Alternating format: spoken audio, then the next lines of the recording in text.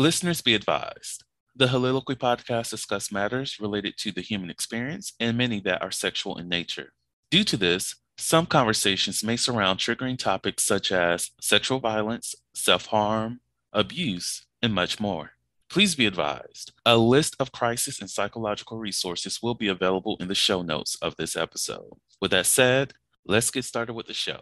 Ladies and gentlemen, may I have your attention please as we go through the following safety instructions. In the event that there is a loss of cabin pressure, oxygen mask will drop from the overhead. Place the mask over your nose and mouth. Breathe normally as oxygen is flowing even if the mask is not inflated. Be sure to adjust your own mask before helping others.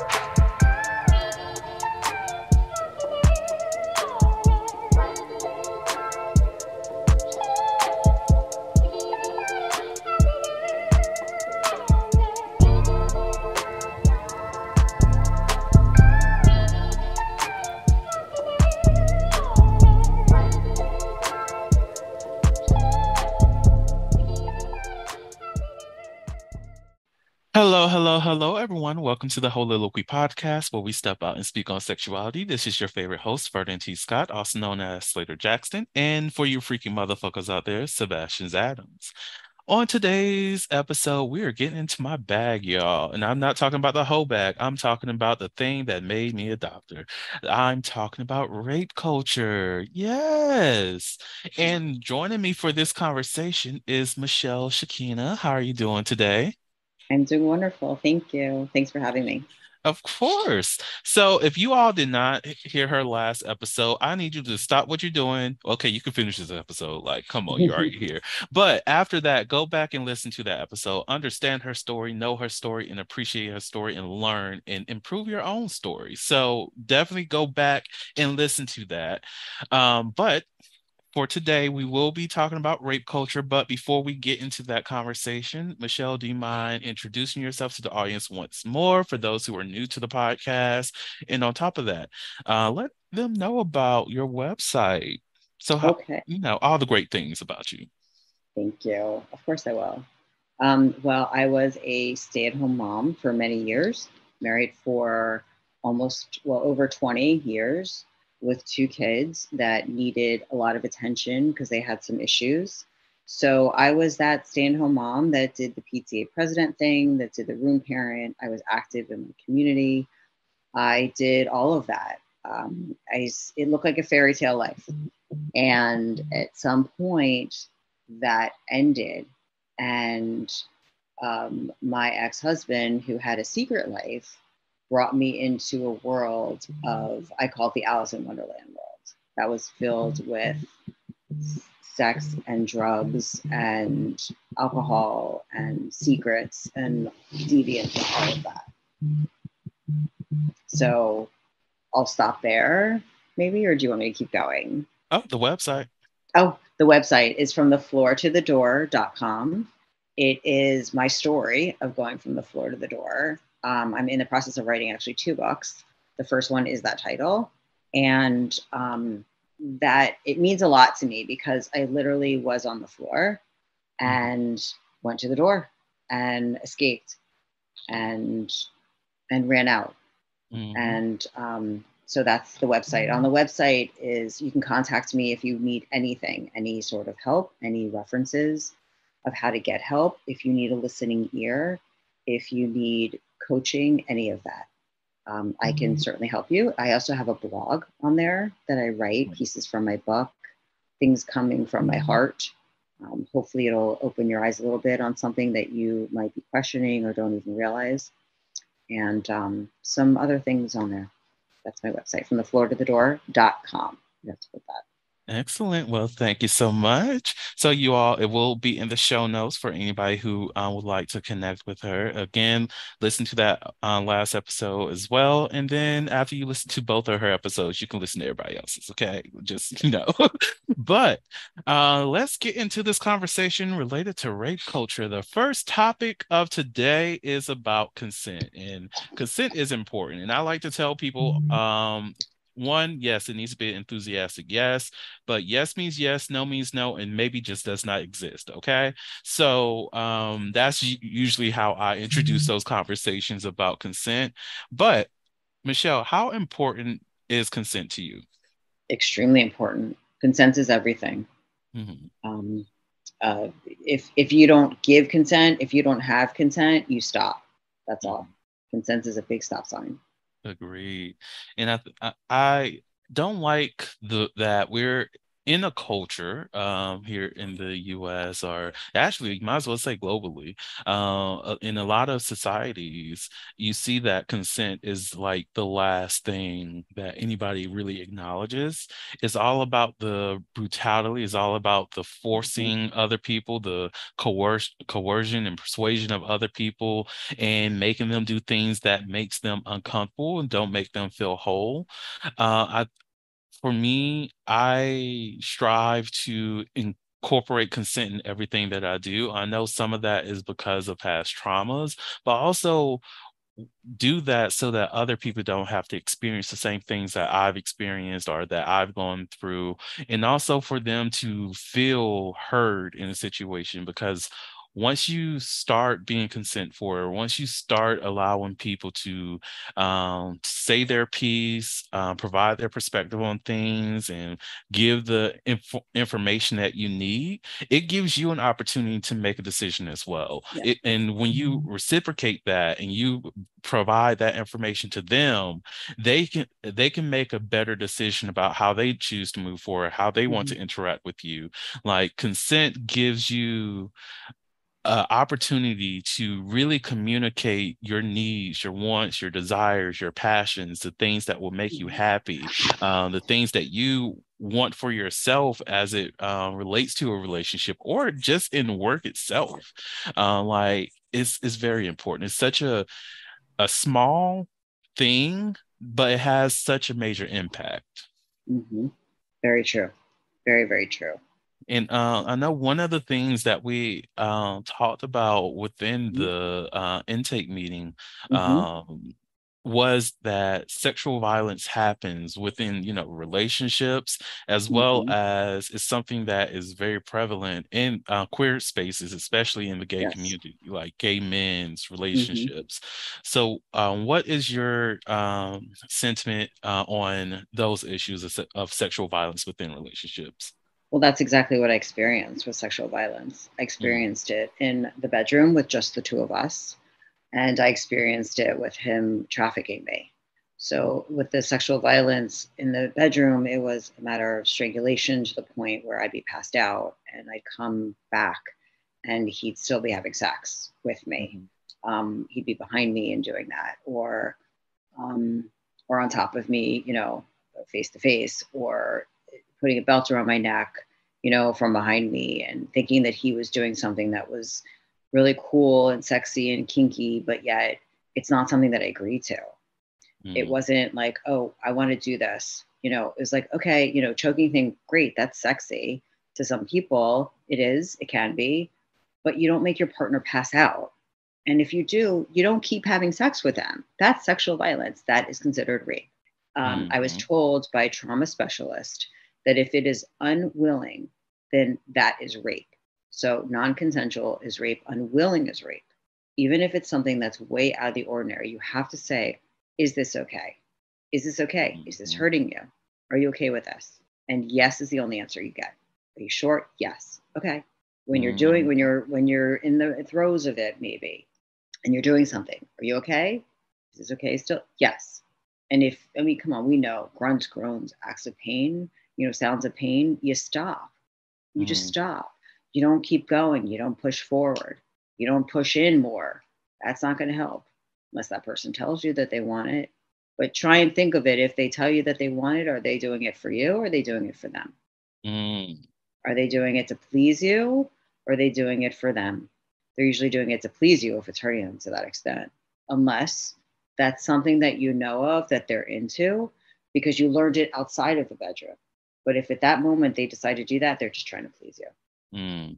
So any Yeah. conversations outside of the bedroom in that realm can be used inside. But if all of a sudden their behavior changes in the bedroom, they're trying to impress you, they're trying to please you, those sorts of things. As far as like the gay community, it's really sad because the community, and of which I have many close to me involved or you say it, but including my own child. You know, it's so hard out there, especially now with the laws that are going on. And it's scary. And you know, you would think and hope that we all say love is love, but yet there's so much domestic violence. And I think that the reason, sorry, I think that the reason is because there must be stuff underneath that's going on. Like I know a lot of gay men that are young that, you know, come to me and talk to me as if I'm, you know, their friend or their sister or their mom. And, you know, because their parents don't accept them. Well, if you don't work on that kind of stuff, it's going to come out. And it usually comes out in the form of domestic violence or sexual violence. Mm. You know, and for my situation, you know, it's assumed based on behavior and things that he said that my ex-husband is bisexual, but will not come out at all. A lot of people around him know it. They can see it. His behavior exerts this, but he will not come out and say it. And because of that, he put me in situations that he might have wanted to be in himself. And that means with multiple men that I did not give consent to be with, or in, you know, a back room with the door locked, which I did not give consent to, or, you know, crawling on the floor to go down on somebody that he knows, which I really did not want to do or give consent to, which he later on said that he regrets having me do. But I mean, like he used to say to me, I'd love to see you crawl on the floor of, you know, one of those movie theaters and give a blowjob to everybody. And I'm the mother of his child. I was his wife. I was loyal. Nobody came near me. I made his breakfast, his lunch, his dinners. He had notes in them. Something was really off because that's something that I don't know what you're watching to think of that and think that you can bring that into realistic terms, but something's definitely wrong there. You know, having me call him by other people's names, other men's names, some that he had me do things with, or people that he really liked for whatever reason, and would record me. He'd grab his phone and either make a video of me on top of him, or he would put the audio, and it was always something like that. You know, pictures and videos, you have to really be careful. You know, my thing is now, like, bring it out. I did anything I could because he was not nice to me until we were having sex, because he had to get me there. But there were certain ways that he did get me there that weren't nice. It was through drugs. It was through alcohol. It was through coercion and lots of grooming. I mean, basically from the minute I met him, it was lots of grooming. And it escalated very, very slowly until the end. In the end, it just went like he just took it and went up that escalator as fast as he possibly could. But it was very slowly for a lot of years. And at first, he was doing things secretly on his own without me. And, you know, we have since seen websites that he's looked at or places he's been, having to Uber home, or massage parlors that he used to go to. He finally told me things like that. And then when I had told him, you know, after my traumatic event, losing somebody that I wanted to live my life to its fullest, I feel like it validated him in everything. It justified everything that he was already doing, to the point where he's like, awesome, like now I could really roll with this. And I really did not know what I was saying and who I was saying it to. I had no idea. To me, it just meant like, really, let's enjoy every moment, whether it be at home or out, or, you know, let's go watch the sunset or the sunrise, you know, instead of sleeping all day or whatever it was, because he liked to sleep. The Holiloquy podcast focuses on the variability of sexual expression. When it comes to sexual expression, we often depend on pornography to illustrate how one must perform sexually. For those who have not learned this by now, the stuff you see in porn is not real. Pornography provides a singular perspective of sexual expression that is not often the reality we see during our own sexual encounters. The Soliloquy podcast is a conversation that takes you outside of the compressed box of what many know about sex. Some of the topics we discuss includes kinks, condom usage, status disclosure, and past sexual experiences. The Soliloquy podcast steps out on sexual norms and recognizes that the norm is not the only normal.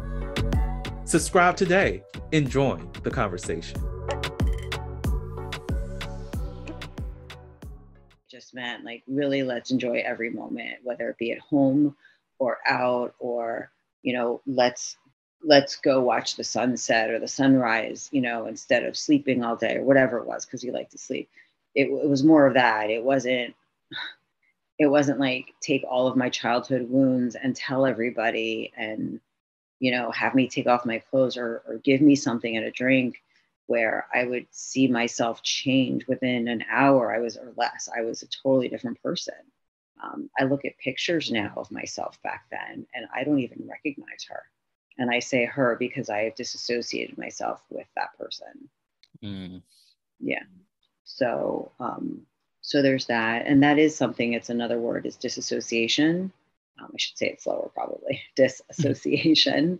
It's, you know, one time I was on a table and placed on there. Well, I was sitting because we were at, you know, at someone's house, we were having fun. And I thought, all right, this will be safe, because there was another female there. And then she left. And then I was there with my ex-husband and two other guys. And I thought these guys were like my brothers. They were cool. But my ex controlled the situation with the drugs and the drinking.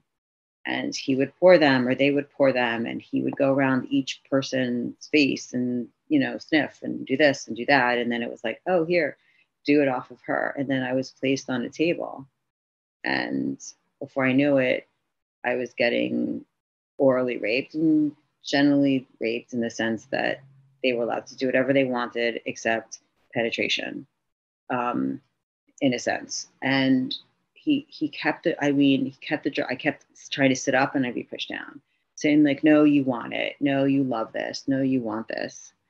And before I knew it, I was so incoherent and inebriated that I couldn't even control my own body, in the sense that I couldn't sit up. And at some point, and I talked to my therapist about this, who actually had to convince me that this was domestic violence. That's how we justify actions, because we're so brainwashed and gaslit.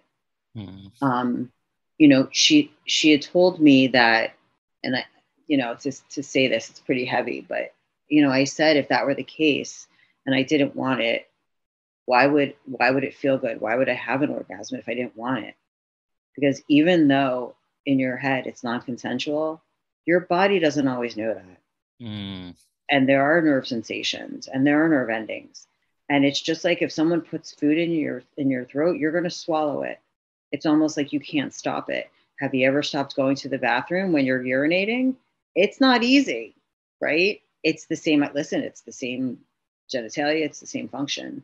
So she told me that even sometimes when children are, you know, being touched inappropriately, what have you, their bodies, you know, react to it. And there's a lot of shame there. Mm-hmm. So even, you know, as adults, it's true. But what happens is, at least for me, is the disassociation. So there's a few things here. So disassociation can happen when you're drinking and when you're dreaming. People do it when they hurt themselves, self-harm.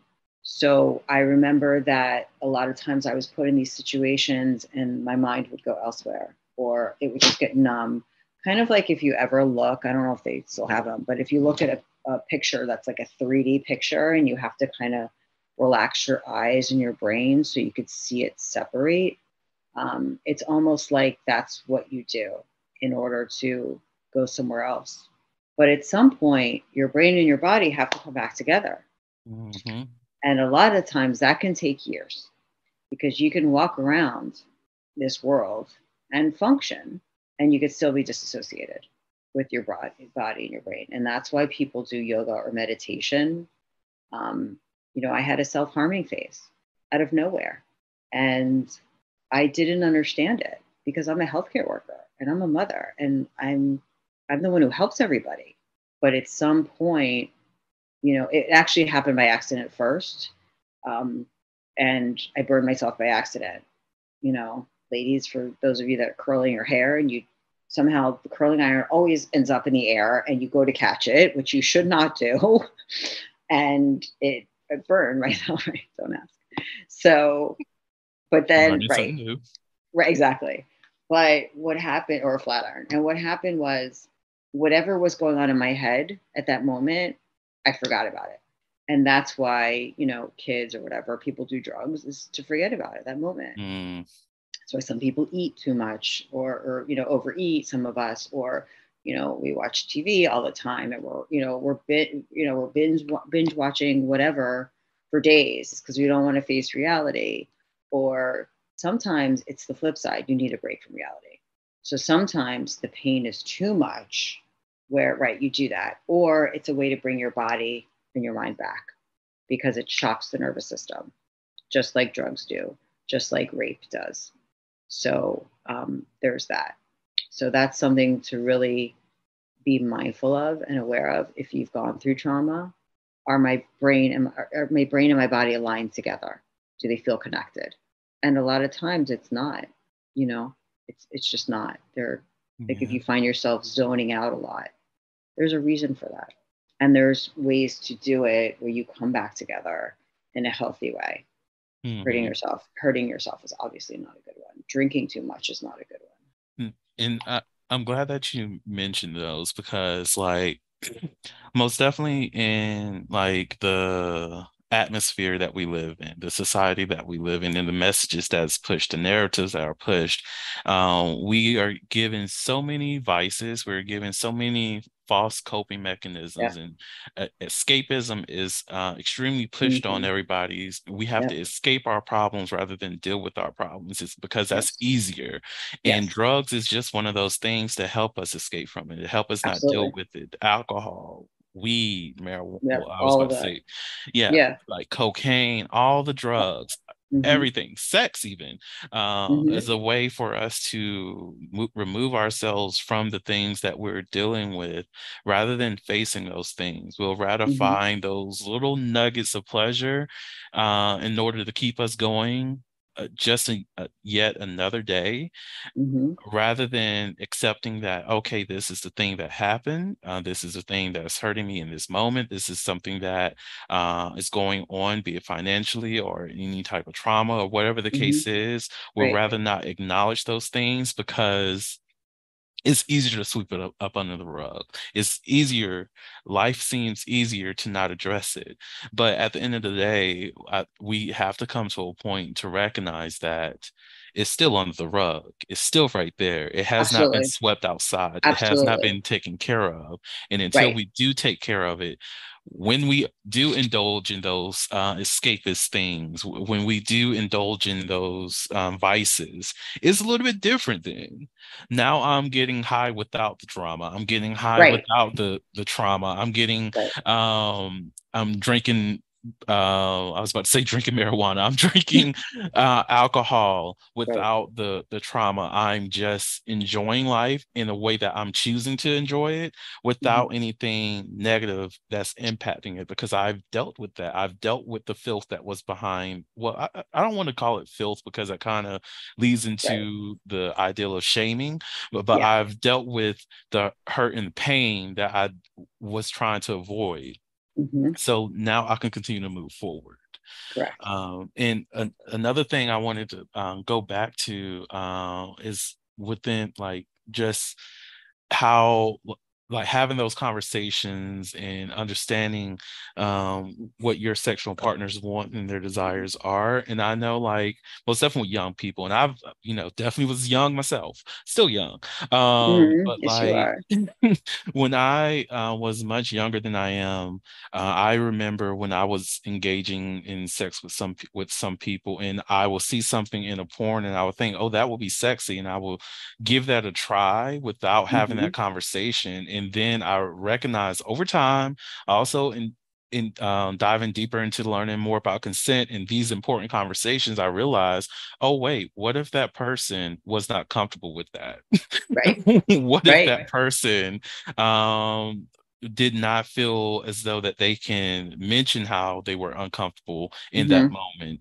And then Mm-hmm. that made me shift the way that I engage with people to make Mm-hmm. sure that I know, because I did not want, and still don't want, for me to cause any kind of mental or physical harm to somebody just for a hookup or just Right. for, engaging with me in the way I want to be engaged in, or just for my pleasure. I don't want them to leave that experience thinking that of me in a negative light, because I did not have these conversations with them, because I did not make sure that they were fully comfortable. And one of the things that I've learned, well, heard from a lot of people, a lot of men from my sexual past, Mm-hmm. they will tell me that, yeah, having sex with you was a lot different than what I've experienced with other people, because I felt comfortable, because That's great. I had, they had the opportunity to voice or even just have a conversation after sex, because I'm big on aftercare and all of that. But Mm-hmm. Oh, wow. they can have these conversations with me, and it's not about I just invited them over just for a fuck and now you have to go. Yeah. They Wow. appreciated that I approach sex a lot Mm-hmm. differently than other people, and I was like, Mm-hmm. I should not be like an outcast in that. I should not be No. like the exception for many of Right. the sexual Right. partners that I've had. Absolutely. Why is it that I'm not the norm? Why is it that they don't find this a lot more often? But then again, when I think about my sexual experiences with Mm-hmm. people, I also recognize like, oh, Mm-hmm. a lot of you are traumatized. A lot of you are feeding it into the toxic parts of our culture, Mm-hmm. rather than accepting yourself, rather than Yep. wanting to understand that you're not all about sex. Like, you're Mm-hmm. more than just your sexuality. You're more than these things. Like, you Mm-hmm. are a whole human being that's Yes. deserving of actual love and care during your sexual Exactly. experience. You're not just a Right. tool. So, like, that's one of the things that I battle on a regular basis, be it with the like developing a relationship with somebody, be it romantic or just sexual, or if it's just like, hey, you're horny, I'm horny. Can we just hook up and Mm-hmm. just let it do what it do? Yeah. And we just define whatever happens afterwards. We don't need to define it today. We're just here for the sex. But Mm-hmm. even with that, it's an issue because it's hard to even to communicate that with some people, because one, their level of communication is not Mm-hmm. up to par, because we're Right. not taught to communicate with others. Two, just being consent forward is scary to other people, because it's like, why are you acting this way? And I'm like, because I want to make sure I'm safe and you're safe. What's up? So it's just so much to it. There really is. And yeah, you shouldn't be the norm. I mean, you Hmm. should be the norm, I should say. It shouldn't be Hmm. like, you're the unicorn. I mean, I'm the same way with you. Like, aftercare is huge for me. Um, we talked about this before. I'm all into the snacks with sex, and hydrating, because it is like exercise, and Hmm. it could be fun. And then you also, it's feeding is a way of showing love for most people. And I think that's really great. And aftercare is huge. But like I said, the conversation before outside of the bedroom is so important. And then the conversation in the bedroom also. And then afterwards, like a recap. It's like when you have a meeting, and or a project you did together and you want to recap it, what worked and what didn't work. But it is really, it's kind of scary nowadays because you Hmm. just don't know. And I was married until 5 years ago, and so that's my, I'm middle aged. That's my entire adult life. So I Hmm. come out and I'm like, what is going on here now? And I'm pretty old fashioned, and especially now after what I've been through, I'm really protective of my body. Like, if Hmm. you have to earn the right to come near me. And exactly. Yes. And that should be anybody. That shouldn't be just because I have been, raped multiple times. Um, it should be anybody feels that way. Like, this is my body. I didn't create it, but I'm certainly going to protect it. in the Mm. sense that, I eat well also. I don't exercise as much as I should or whatever, but it's just nobody can touch me unless I say it. I have a shirt that I wear that says I decide. Um, and that's just, a thing. And we talked about this before. Like if somebody cheats and doesn't and sleeps with somebody else and they come to you, especially like when the next day, and they don't tell you, I feel like that's non-consensual sex Mm. because you don't know that they couldn't have caught something and came to you with it. Mm-hmm. My biggest thing is during COVID when that happened, people were cheating. Now you got a whole different thing to worry about in addition to STDs. Yeah, Like, exactly. child, Yeah. yes. Oh my God. So that was like a whole thing. And everybody was sleeping with everybody back then that I know of. But, because everybody was just scared and clueless. But, Mm. the thing about it is it's these conversations are so important because, well, obviously legally they're important, but your experience will be so much better once you have it. Mm. Because a lot of people also walk around and they either pretend that they don't know what they want because they don't want to tell you, they're afraid to tell you. Um, so I think if at this point, if you're like me, I'm the type of person where I don't really care what you think in regards to this is who I am. This is who I am. This is what I want. This is what I like. This is what I'm willing to give to you. This is what I'd like from you in return. It's kind of like a job. I always say relationships are like a job, and a relationship could be a one night stand. A relationship could be, a weekend together, or you met somebody at, a party or a pride parade, and you want to go home. You got to have the conversation, and because it can go from really great and amazing to horrible in 2 seconds. And the Mm. reverse, it can go from really bad to like, oh, I didn't know you liked that, you know, and um, and that's really a big deal. And then you get consent. Consent just comes with that because Yes. and it's a natural flow. And there are ways to do it where it's done naturally, you Right. know.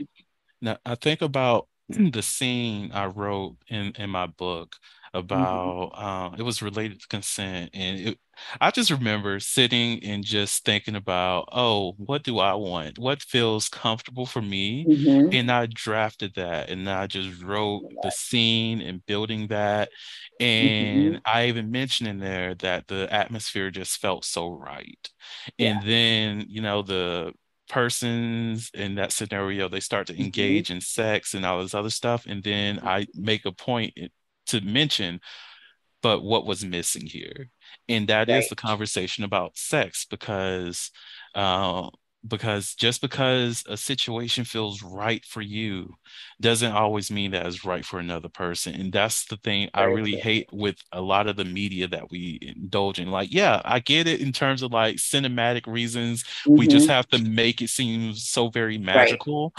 but most people don't have that knowledge of knowing that the atmosphere is not really there. Like the chemistry may not really be there, most definitely since these people are just meeting each other, Right. and you have this person just go off and kiss this other person.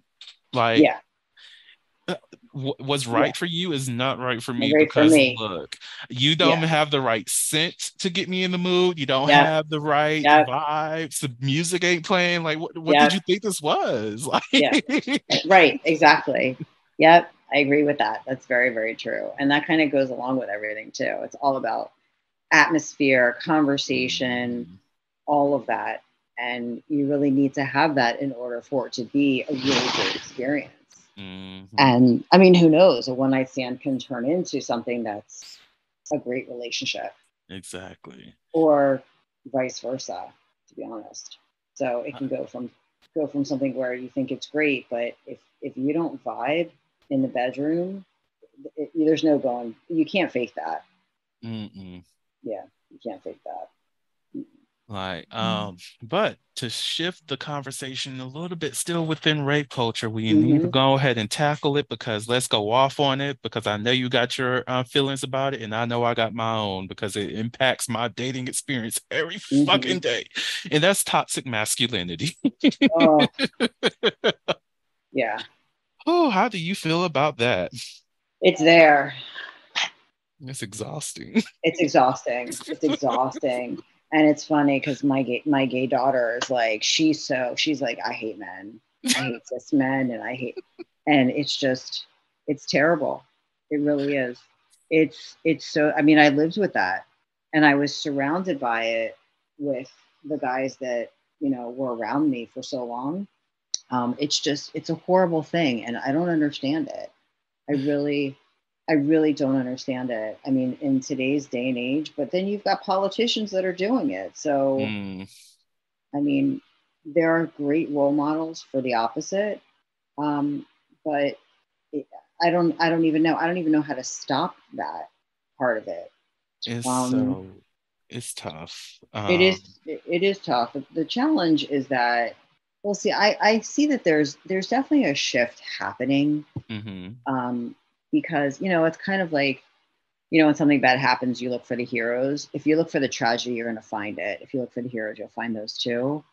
Um, I've been, I follow on social media a lot of men, a lot of couples that are the opposite of toxic masculinity. I have a good circle of men now that are they're my sheepdogs. They look out for me, and they are these strong, dominant, beautiful, kind, loving men that if something happened to you, they would help you. And it's the clear opposite. It's my buddy, and he's like the head of them. And so he told me there's three types of people. There's the sheepdog, the wolf, and the sheep. And the sheep are those that follow everybody else. They have really Mm. no opinion on anything, whatever it is. They just do whatever. Then you've got the wolf, and that was my ex-husband. He wants to hurt everybody. They want to hurt anything around them. They'll eat anything. They'll just do anything they want. And then the sheepdogs are the ones that are protective. And I think that if you know those three, and it could be women too, Mhm. but I think that if you know those three different characteristics, then you can identify them, and this person's a wolf, then run, run and Mhm. hide, run, hide, block, done. If it's a sheep, you have to decide: is it someone that I want to be around? Because you've got toxic masculinity, then you have beautiful masculinity, and then you got nothing, like right in the middle. And Mm. then they're just kind of existing. They're kind of existing, and I don't know, those guys I think will sway either way. Sometimes they'll be, because they don't know who they are. It's Yes. usually the issue. And it could be from trauma and tragedy when they were children, losing a parent when they were young. It could be any of that, not having good role models. And I think that those are the kinds of people that sometimes will lean more towards a wolf if they're not careful. But they could have potential to be a sheepdog if they have the right training. And like, luckily, some of these guys that I know of, they do men's leadership retreats, and they turn some of these toxic masculine guys into sheepdogs, and it's unbelievable to watch. It's beautiful to watch. Love that. And yeah, it is. It's beautiful, and they strip them down to the bare bones of who they are as a human being, and they put them through physical exhaustion.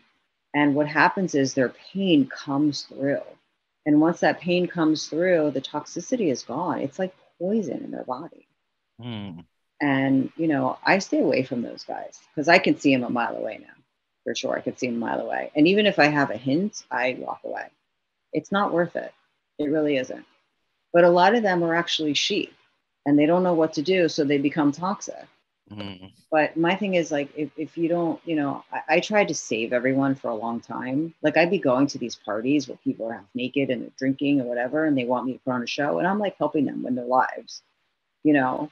Or we'd end up at a strip joint because that's where my ex-husband wanted to go, and I'd be talking to the girls about their lives, and he's like, "Stop making friends with the strippers." Like, I was trying to help them, you know, and because everyone's got a story and everyone's Mhm. got pain, and the challenge with the men is that they think dominating somebody else is going to make them feel better, Mm. and in fact it might, but then they have to put their heads down on the pillow when they go to sleep, and then there's that little second and moment of consciousness that they realize that they aren't who they say they are. They're not who they project themselves. Mm. They might have to have a few drinks to eliminate it. I know quite a few of those guys. They'll drink themselves to oblivion right before they go to sleep, and they go to sleep. It's crazy. I've had conversations with them because these were what I thought were friends of mine, Mm-hmm. and they'd be going to bed. We'd be on the phone, and I could hear the drinking being poured over and over and over and over again. And then it was like, boom, out, because they didn't want that moment when they put their heads down to be aware of anything. And it's sad. It's really sad. But, It is. and the challenge is that we do have a lot of people in our public view that are like this. Mm. And it's justified. And It really is. rationalized. It's rationalized. It's rationalized And normalized. and normalized. And It's it's just and a it's lot. scary. And it's scary. And Mm-hmm. you know, it's tough. And anyone that's put into a position of power, and even if it's someone who thinks that they have power and they're CEO of Mm-hmm. their own company, and you know, they're a company of two people. If they think they're a CEO, then they walk around out in the neighborhood, or they go to a bar and they walk around and they think that they're all this, and that's the narcissism that comes out. Mm. And then they're just rude to everyone, especially the waitresses or the servers or whatever it is. Usually the female. If you're talking about male, female, and heterosexual, then that's the case. Mm.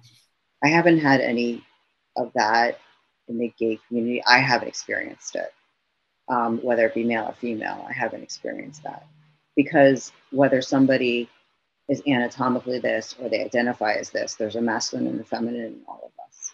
Mm-hmm. And we might veer towards one versus the other a little stronger, but we all have that. Exactly. And so I haven't experienced that I can remember at the moment. I just, in the forefront of my head, I've experienced it with men, Mm-hmm. that I know personally, that I was married to, that I might be dating. I might experience it, but as a survivor, I go toe to toe with those people, absolutely. But I was also raised by a very strict parent. Both of them were very strict, and so I can see it from a mile away. Yeah. So. And it's important to recognize it because it's a lot of mental trauma that is attached with it. And it's a Mm-hmm. lot of insecurity that's attached to it as Oh, well, be it absolutely. from the Yeah. person who holds the toxic Mm-hmm. masculinity or the person that they projected it onto. Yep. And All it of it. makes there's this need for acceptance Yep. and validation in who this person happens to be as a man, most definitely, Mm-hmm. for the masculine presenting people. Like they need Mm-hmm. the validation. And Mm-hmm. I know for myself, I refuse to allow any other person to identify me for whatever reason that they feel the need to do so, or Mm-hmm. feel as though that they have the right to take my man card or my, like, I don't Right. care. Like if you feel as though I'm less of a man because of whatever I do, then I don't have to Mm-hmm. associate myself with you, Mm-hmm. because who are you? Right. I'm not on this Right. earth to follow whatever you think. Right. I'm here to love myself and experience my life and enjoy Absolutely. my life how it goes. And I think it's needed to have those conversations, most definitely with a lot of young men, because they do fall in that trap. Because, like you mentioned, being sheep, you said that, like you said, they have the ability of being molded into a sheepdog. They have Mm-hmm. the capabilities of being molded into a wolf. Mm-hmm. They're at this point where you're Mm-hmm. following. To me, I think when you said that there's just nothing there, I just thought Mm-hmm. of a non-playable character, so an NPC. So it's like Mm-hmm. Mm-hmm. this is somebody who's waiting for their narrative to be made for them. And Yep. when you are able to detract that and bring them to something that's a lot more fulfilling for them, where they don't need the outside um motivations or outside voices to facilitate who they identify as, the Mm-hmm. stronger that they become.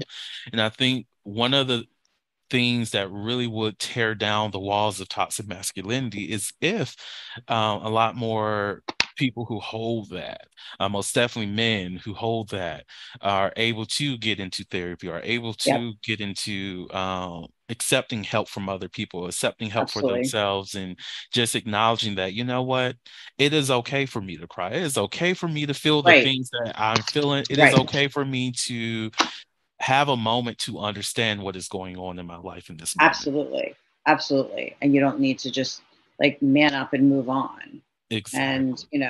or what have you. And, I've had to really deal with that with my son Mm, because, he's had his father who did all these things, be his role model, so to speak, especially the last few years, because when we separated, my son chose to be with his father so that he could be the parent and take care of him because there were a lot of times we'd have to go pick him up from wherever he was drinking and what have you. And you know, my so my ex was habitually hiring people for himself um, for whatever reasons. There are a few reasons why somebody would do that. Well, he decided to do so for my son's 18th birthday. That was his birthday present. mm, Was to break his virginity with somebody who my son did not know or meet until that moment, and that's how that would be his first sexual encounter. wow. And I know, and my kid is really sweet. He's got so much empathy. He's the kind that, again, he had his issues growing up and bullying, so he has a lot of empathy, and his empathy shows up with trying to help women, girls like his friends that have really toxic boyfriends, and he's just very kind. And he's a cool guy, and he's all masculine and boy, and he's so tough, but in a good way because he's not as tough as he wants to portray himself. But he'll drive, way out of his way to get a girl if she needs a ride home from her boyfriend's house. Cause so he's a bit of a people pleaser, let's be honest. But that was his first encounter. And apparently when he turned 21 during COVID, it was supposed to happen again. And, I said, what do you, no, I mean, it's COVID. Like it's bad enough that you're doing that, but you've got, no. And I didn't know about what happened. I wasn't told until like an hour before on my kid's 18th birthday that was going on. I was left in the dark. It was planned with his buddy, my ex husband's friend. The two of them worked it out, and I wasn't told until an hour before it happened. When I was told, I was livid, as you can imagine any mother would be. Mm, And then I started finding that he was emailing, my ex-husband was emailing with the girl. And which another friend of mine realized that that's when my marriage started going downhill. Put those two together. Um, so so there's an opportunity there for my kid to become really toxic, mm, right? Because that's who he's been raised by as far as his male role model. Well, I refuse to let that happen because as a woman raising a son, I feel like I have a really big responsibility because I don't want him to be, or I should say, I want him to be somebody who is kind and loving and is not afraid of his own emotions and expresses them and talks to women and definitely consent. And he's all about consent. He tells me everything, whether I want to hear it or not, about his encounters now. Anytime he has sex, he has to tell me. And he tells me every detail. I'm like, you don't need to tell me every single detail. But it's very funny, right? And I mean, this is how we roll. So it's fine. But we talk about all this stuff, and I really feel like it's my responsibility because he's still impressionable, mhm, and to teach him about what he already knows what toxic masculinity is and what is the opposite thereof, and how being the opposite, it doesn't mean that you're a mama's boy, you know, it just means that you're a good guy. And well, right. what did good guys end up last? I'm like, that's not really true. Mm-mm. Good guys end up with good women or good men, whoever they want. I'm talking about his situation. So, and there's really a fear there, and because apparently the women are toxic. And again, we're talking about the heterosexual couple, just because that's my son. With my daughter, it's totally different. The women are toxic, he said, He said they want a guy who's an asshole. They don't want somebody who's nice to them. And he says they're horrible too. And I said, you know what? The one time that you're going to be nice to someone, I bet she'll have a friend that's nice, or you'll meet that person that suits you. I said, so you don't change your character based on who you're with. Change who you're with, Mhm. not your character. Exactly. You know, and for my daughter who's gay, she's had good experiences from what I know of. She hasn't quite dated anybody yet. She's 18, and it's funny. My son and his best girlfriend, who's also gay, took her to a club the other night where they allow 18 and over, and apparently she had a really great time, and everybody was so nice to her. I was told, and it was really great that that was her first experience with other women in that scene, because I was really nervous about that, because that really, Hmm. that first impression makes like, is this is this going to work out for me in my life, Mm. or is this going to be like going to high school and the girls are going to be mean to me? Well, no, it's not, because it's a different kind of relationship. It's a different kind of meeting. You're meeting in different ways and different terms. Your values are more aligned. So those are my thoughts on toxic masculinity. Oh no, it's beautiful thoughts as well. It's Like, um, you triggered a memory uh, when you were talking about how you wanted her to have, just like you were happy about her first experience being mm-hmm. such a positive one, because it Yeah, really does set a tone it for does. a lot of people. And I thought about just even my first sexual experience Mm-hmm. and how I willingly, Mm-hmm. my first willing sexual experience. I Mm-hmm. wanted that to be something where I felt safe, and I wanted it to be something that I was more comfortable with. And just from my experience with that first person, I did not accept anything less than that for any other person I decided to engage with. Mm-hmm. And because I had just that as the peak at the Mm-hmm. time, I was like, if you're not providing this energy, I just don't want it. I Yep, just don't want it. And I think exactly. that's the importance of having the patience and having the comfort and knowing yourself before going into certain situations that Mm-hmm. may go either way, positive or negative. Mm-hmm. And if you surround yourself with people, most definitely if it's engaging in a community that you're a part of, but Mm-hmm. you're still, baby gay, Right, but like, exactly. She's totally a baby. That's so cute. I love that. like, I forgot about that term.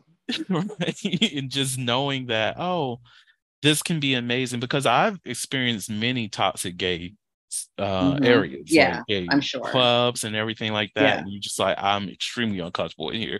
But I've also experienced those that were just loving and just very, it just brings life into you, and those things Mm-hmm. last so long. But to close out, well, we're still going to do Mm-hmm. a would you rather. And I got a Okay. good one for you too. But let's talk about that proposal culture, Mm. because like many people don't associate proposals and doing proposals and all that with rape culture, but it's very related. Uh, so, what is your take on proposal culture in general? I think it's horrible what's going on now.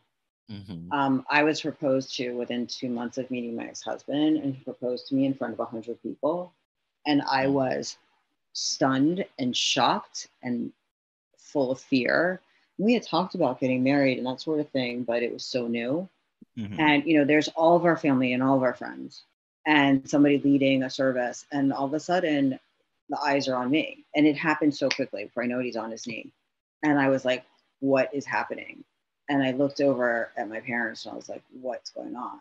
And they were all excited, and you know, I read an article today about this, like, what if that person didn't want to do it? Hmm. And the article certainly was about the fact that the person said yes, and then they went home, and then she really, told them the truth about it. But I mean, there was a party planned for us and everything at my house that I had no idea was going on. So I didn't say anything for like a minute, minute and a half. And they're finally like, well, and I said, yeah, yes. And he wanted to get married immediately. But within a year and a half, we got married, started a business, had a child, bought a house, everything. Now I know better. But the whole proposing in front of a group of people, prom proposals, all of that needs to end. It puts way too much pressure on both parties, really. I think a lot of the times, of course, now social media with whatever they're doing, and then parents, and it's really nobody's business but those two people. And I think we need to get back to sacred ground. I think that too much is out there in the open. There's too much being posted. There's too much, oh my gosh, I don't know what to do about her conversations. I don't know what to tell him. I don't know if I should be with this guy. There's too much of us spreading our thoughts and questioning what we should do and getting help from other people. Yes, some of that is necessary and good, but and listen, I'm guilty myself. We need to go within and stop reading all the articles or looking at the social media stuff. I mean, it's so much information. It's amazing that any of us get up, shower, and go out of our house. Because I mean, I know from my head, like my brain hurts at the end of the day or even halfway through the day from all this stuff, because I'm also a constant, I like to read and take notes and things like that. So I look for information. But just on social media, it's so much. It's way too much. And, I know now that my last child has graduated high school and going to college, like the whole promposal thing, who started that and why? Right. I mean, honestly, my girlfriend are like, who sent out the first dick pic? And what girl said, oh, that's great. Where did that start? I mean, right? Like whose brilliant idea was that? And what woman was like, or man was like, oh, wow, that's sexy. Give me another one. I don't know. We were just laughing about that the other day, but we're middle-aged. I mean, listen, there are some sexy ones, but we were just, I don't know, it's just something, it's funny. After a couple of drinks, you laugh about that kind of thing. But true, like who had the nerve to do that? But anyway, so it's the same idea. It's like enough already with the proposing and, going to a shopping mall and like breaking out into song and then, the guy getting on his knee or whatever it is. Let it be sacred. Have a conversation about it. Because maybe somebody isn't ready. Maybe they want to be with you and they love you. Maybe in a few years. But, they'd want to talk to you and say, I'll wear the ring, but I don't want to get married for a few more years. I don't want to get married till I finish school. I don't want to get married till I become a doctor. Or I don't want to get married until I heal myself. Or I'm not ready because I'm still traumatized. I'm still traumatized from my marriage. I'm not ready to think about the rest of my life. I'm just trying to get through the day. Like, I'm just trying to figure out how to, get through the weekend, whatever it is. And that pressure is just, I mean, it's pressure for both. It really is. I mean, I'm not opposed to asking someone to marry me if that were something that I wanted, but usually it's the more masculine or the man, whatever it is in that situation. I would not want to be that person either. It's a lot of pressure. And to do that in front of a big group of people and to do that too soon, it shouldn't be. I mean, it's different with the older generations. They were supposed to get married when they were in their teens or late teens. And, my parents were married for well over 60 years. And that's rare. And it's a beautiful thing. And we talk about it and celebrate it. And we've got a lot of kids. I mean, they were having sex left and right every day. I don't know how, but the oldest takes care of the youngest. So, anyway, but, I don't even know how they proposed or if they eloped, who knows, but, it's something that should be sacred. That's my take on it. I feel like conversations need to be sacred. Too many people are talking to their exes about their current relationship. Why? What is that all about? Exactly. That I don't get. If you want to be with them, be with them. If you don't. Exactly. I mean, why mess up? It's a horrible situation. If you're doing that, just stop. It's not necessary. Yeah, I At agree all. with you on Yeah. everything. Like with the proposals, there is a lot of pressure that's put on the person. There's even the fear of rejection of the Right. proposal that the other Right. person has to deal with because that's a possibility.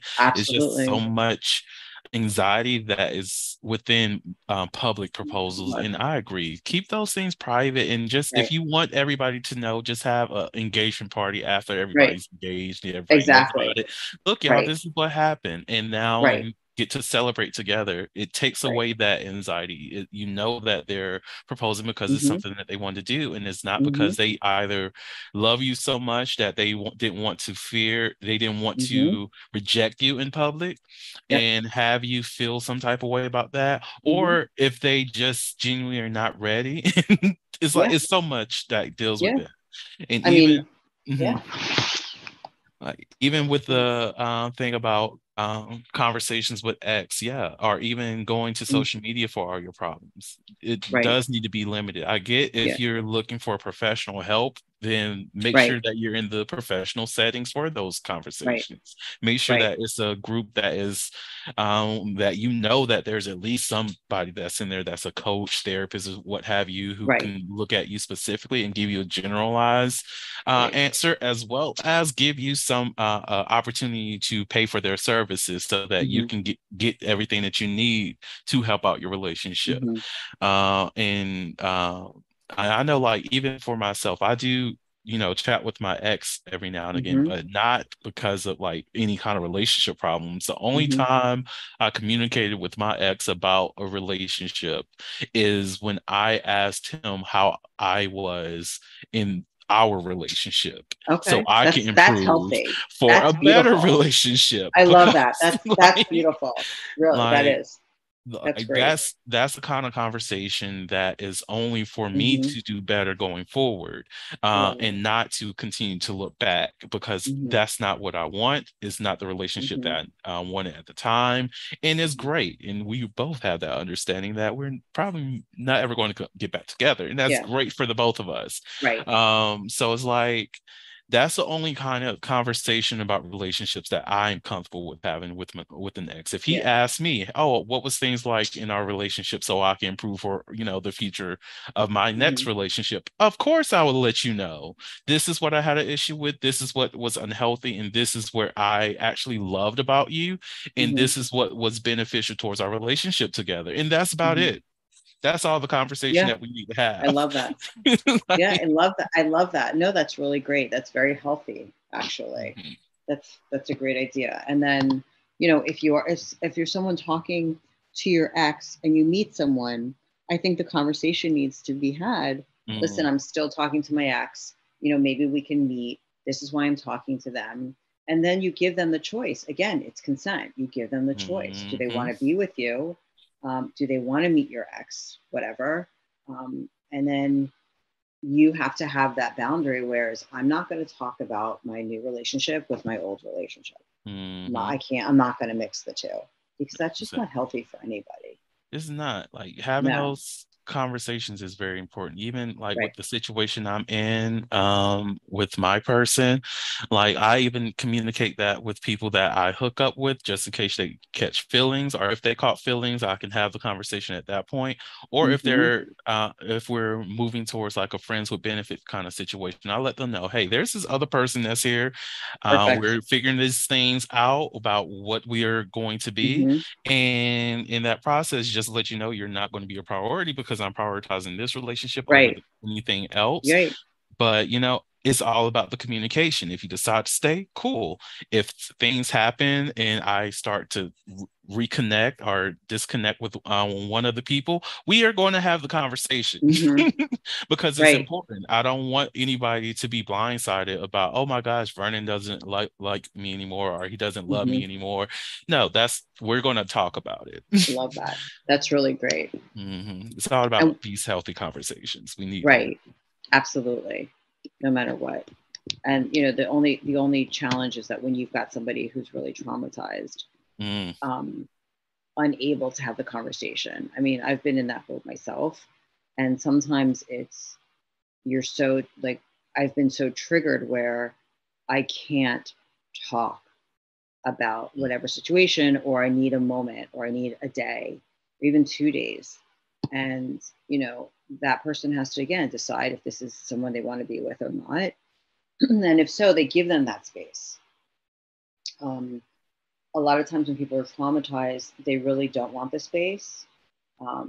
They might say that they do, but they don't want to. So that's a little tricky. And I would say most people that are traumatized who don't talk about their stuff in a healthy way usually want someone to hear them. Mm. And it's somewhat the opposite. They've got such a protective wall, I love myself included. So you can email me, contact me on my website. I'll talk to you all day long about it. No, seriously, because I would understand somebody who hasn't had severe, intense trauma won't understand that. They won't see it. And they might take you at face value, but what you're saying is not what you really mean. And and they'll see it as manipulation, where someone who's been through a lot will see it as, I'm just protecting myself. So that could be a whole nother show for us. Right. Look, But I'm it's always true. open to it. Yeah, but it's true. Very true. That's actually reframing some conversations that I've recently had Okay.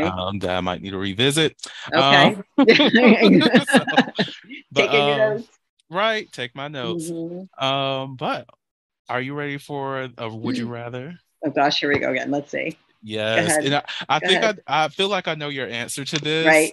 Yeah, I love Um, it. Let's hear it. You probably so, do. would you rather give up kissing for the rest of your life or give up any foreplay? Wait. Wait? It depends on the kissing. It depends on the foreplay. Is it like? Is it like amazing kissing and amazing Ooh. foreplay? Because Ooh, I let's do. I go with mean, we that. do love the Yes. kissing. I don't know. I'll have to go with it. I can't give up the kissing. Kissing is foreplay. It Listen, my body's probably gonna react. My is. body's gonna react the same way if it's that good. We talked about the splash pad needed. Splash zone, baby. Put on your goggles. Like Michelle's getting some kissing. I feel like for me, it would it Yeah, would have to let's hear be I have to give up the kissing. Like it. I Okay, I do enjoy like if I really connect with the person and I really like right. them, I want to kiss them. I Yeah, of course. enjoy the That's moment what of I was kissing. thinking. Yes, that's what I was thinking actually. But like But I I feel like know. for foreplay, all right, if the kissing is like all Mhm. versions of kissing, then I Mhm. cannot do that. I cannot do that because I like to kiss down my partner's body. I like Yes. to do all the Yes. different things when it comes Yes. to that in terms of foreplay. So if I have to give that up, then Mhm. of course I have to keep the kissing. Mhm. But if I can Mhm. if it's just like oral kissing, oh, Mhm. I could give that up any day. Well, Like I'll we say it's your question, so you can do it. But here's my thought on. Here's my thought. You want to hear this? hmm hmm So if the kissing is that good, of which I have had, I can do my own foreplay. Mm. That. It does say it Mhm. did say any Mhm. foreplay though. So I think Mhm. I personal could do my foreplay. right. I could do my own foreplay while I'm being kissed, and hmm we'll still need that splash pad. As long as she's hydrated, Right. everybody's in trouble. Excuse me. As long as she's hydrated, everyone's in trouble. Keep the girl well Exactly. Yes. hydrated. With moves, right? Oh, Michelle, I appreciate you Uh-huh. so much. Is there Same here. any last words that you would like to share with the audience before I close this out? I mean, I could say the same last words, which is trust your instincts on a person. I don't always do it either, and it gets me in trouble every time. But trusting your instincts on whether the person's good for you versus trusting the instincts of whether or not this person is safe for me are two different things. Being good Mm, for you and being safe for you are two different things. And if everyone around you is telling you to run for a reason, then run, because sometimes we just don't see what's so obvious. mm, Honestly, we're so busy looking at like the fat we got on our bodies, or we think we do in the mirrors, but yet we've got a person next to us that is hurting us and we can't see that. I mean, that's how ridiculous that is. So that was just an example. But you mm, know what I mean? It's so other people would be able to see that and not us, because we're not focused on that. We're focused on what we want them to be.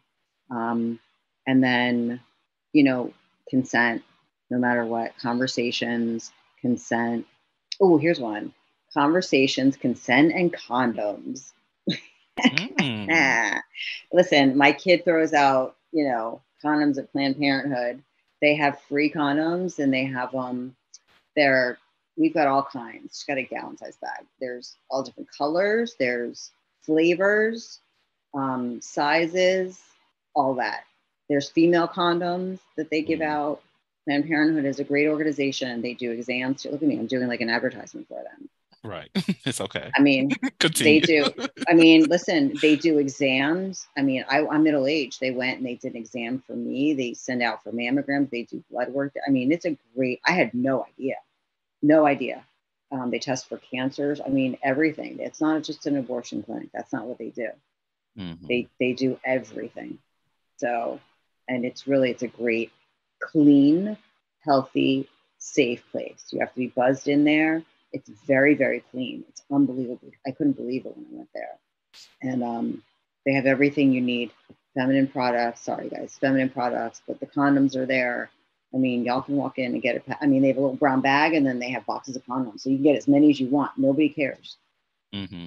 I filled a whole bag, and because she had asked me to get some that she could hand out, and I was like, "Party of one." And all these young girls were looking at me like, "Okay, have fun." Very funny. It was not. It wasn't for me. Uh, So, I'm a firm believer in staying with condoms yeah, regardless. absolutely. Yeah, I mean, and there's all sorts of kinds there, so and they're free, so there's no excuses. And there's Planned Parenthood everywhere. Everywhere Yes. I found out. So Hmm. yeah, I appreciate you so much. thank Mm. you. Same here. Well, Same to the here. audience, thank you all so much for listening to the Holy podcast, where we step out and speak on sexuality. And just in case no one else told you this today, you are beautiful, you are worthy of happiness and joy, you are enough and then some. You may not live up to the expectations of others, but that is okay. You are only required to walk in your own shoes. May each day you live lead you towards abundance. With that said, love you all and see you next episode. Bye. Bye. Thank you for listening to the Holiloquy podcast, where we step out and speak on sexuality. You can subscribe to the podcast through your favorite podcasting app and find us on the web at www.holiloquy.com. That's www.heauxliloquy.com. Share the podcast with your friends and join the conversation.